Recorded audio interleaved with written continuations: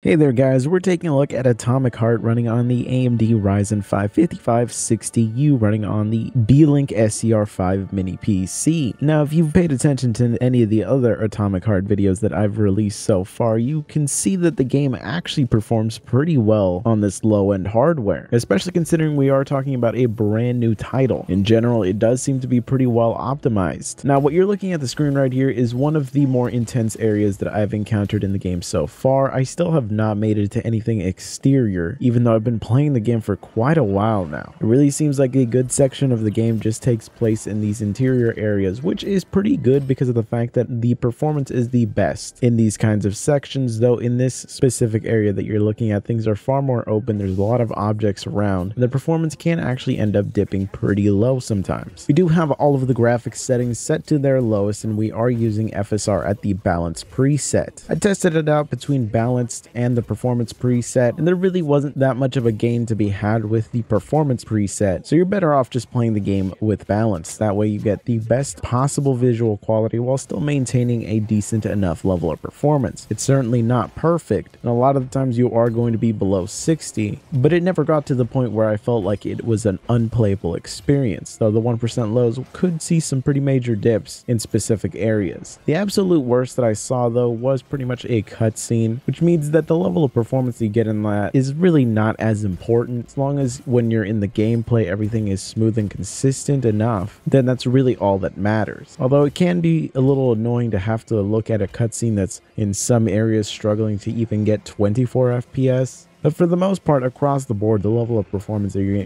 going to get out of this is going to be more than adequate enough. And it really seems like this iGPU is still enough to get some good results here. And by the CPU usage that we're seeing here, it seems like if you're rocking one of the i3s that also has a Radeon 6 in it, then you're pretty much in the clear. And this also is with the new drivers that actually dropped today that seem to be optimized for Atomic Heart. I'll definitely be taking a look at that with the other chips again to see if there was any noticeable improvements in performance, but they were all already performing really well. But in general, it really seems like this game had a lot of attention to detail put into it in terms of making sure that it can run on pretty much any kind of hardware, and that is pretty fantastic to see. Overall, I went in with some very low expectations, and Atomic Heart has managed to actually blow me away. So I'm gonna keep working my way through the game while also testing out different systems before we do one big compilation of all of the different systems and comparing them across each other in this brand new title. But anyways, I will catch you guys in the next one.